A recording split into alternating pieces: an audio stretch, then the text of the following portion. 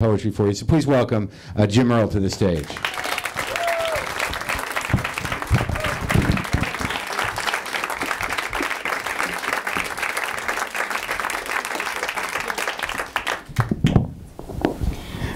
Thank you so much.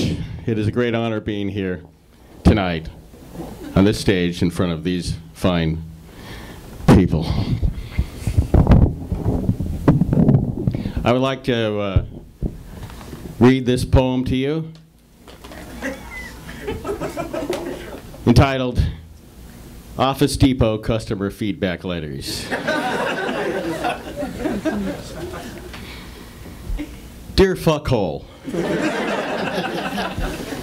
if you so much as go near or even look at my son again, I'll hunt you down like an animal and cut off your balls. P.S. Thanks for helping me select the right workstation for my computer system. You'd be surprised how many times I've been led astray by some unknowledgeable salesman who doesn't even know his third-party software from an IBM networking protocol. Now I can save my HyperCard stacks as standalone applications and distribute them royalty-free.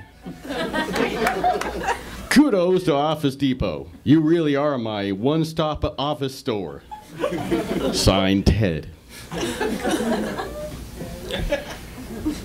Dear Monster, last night my wife broke down in tears and told me you fondled her breasts while threatening her with a club. Your kind makes me sick, preying on the weak and defenseless. May God have mercy on your wicked soul. Pray to your maker, you perverted beast. For the time will come when I wrap your intestines around your neck like a garden hose and piss on your face. P.S. Thanks for steering my wife to the part of the store that really represents value pricing. Having looked everywhere, and I mean everywhere, for inexpensive bulk memo pads, she was just about at the end of her rope. But with one look in the Post-it notes bin, she knew Office Depot hadn't let her down.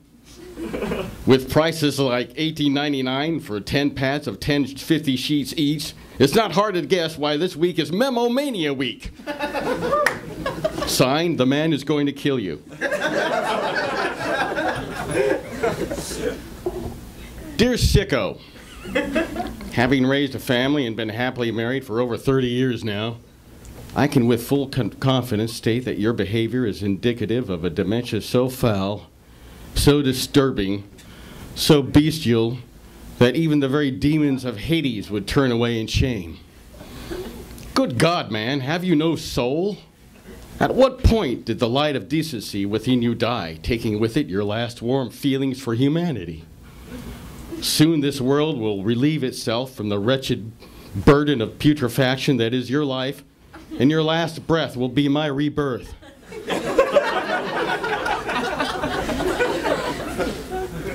However, your suggestion that I use Southworth ivory bond paper for all my letterheads, deeds, and presentations was right on.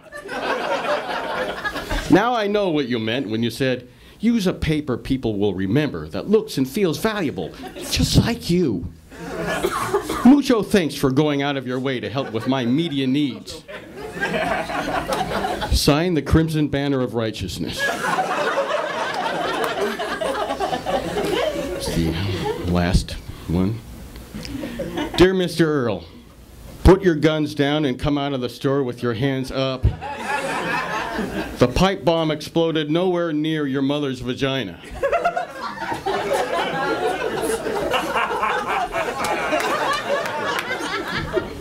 We know you're not a real terrorist.